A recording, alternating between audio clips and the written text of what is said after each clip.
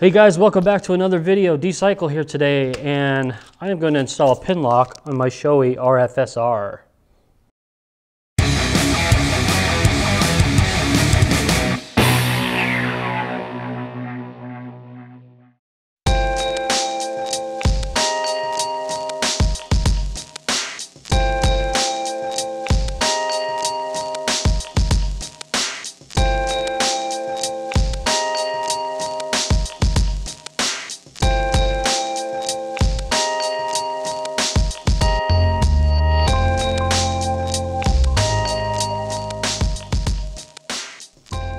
Okay, the Shoei RF-SR is the helmet I've been wearing for probably the last 4, 5, maybe 6 months now. I really love this helmet. It's got a lot of nice features and everything, but one of the things that really blew my mind that came with this helmet for free was a pin lock.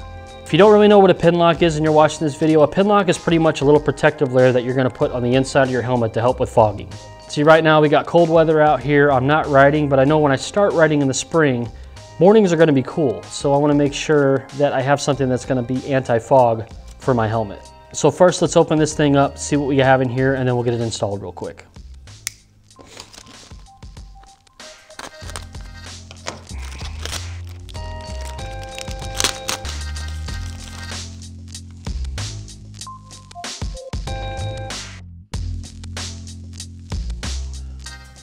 So there's what she looks like. Then there is a set of instructions that comes with it. And we're just gonna follow these. So when you buy one of these, you got instructions just to follow right along with.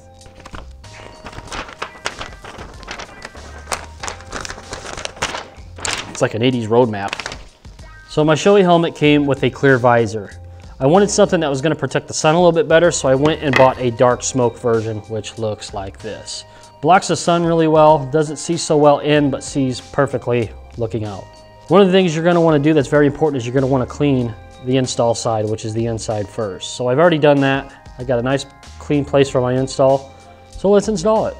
So when you're talking about pin locks, there's these little pins that are on the inside of your helmet right there. That's where the pin lock is going to install to, because you can see the little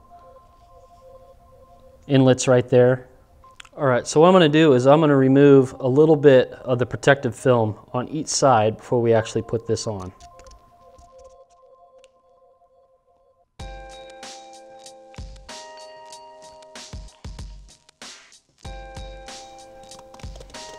So we look like that. So what I heard really helps with getting this in the best way possible is to kind of get this visor flat. So what I'm gonna do is I'm gonna put it underneath my arm, get it hooked in.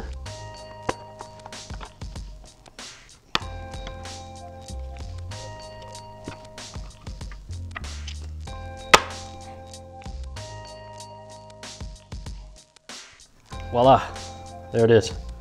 Then I can just peel off this protective layer. You want to get it on and let it snap in place in there, and then just pull that protective film right off. Well, there it is, guys. I'm going to go ahead and get this installed back onto the helmet, and then we're going to see how it works.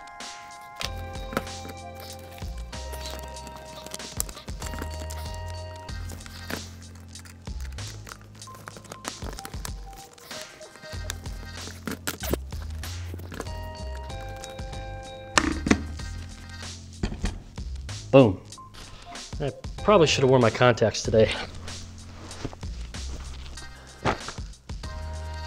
All right, let's try it.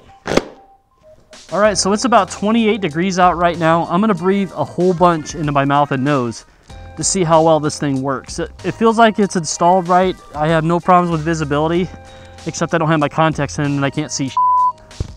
But anyway, let's give it a shot.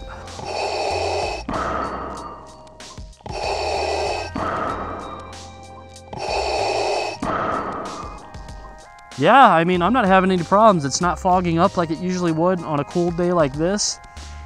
I'm impressed. I like it. No problems. See, we had some more snowfall. Sucks. All right, so that worked out really well. I'm very happy with it. Props to Shoei for throwing that in for free with the helmet. Guys, I can't recommend Shoei helmets enough. I'll put a link in the description below to all the parts I've used in today's motovlog. Thank you very much. Subscribe if you haven't yet. Leave a thumbs up to this and leave me a comment. Let me know what you think of the Pinlock. Do you have a Pinlock? Do you use one? Please let me know in the comments below. Until next time, guys, take it sleazy. I'll see you in the next video.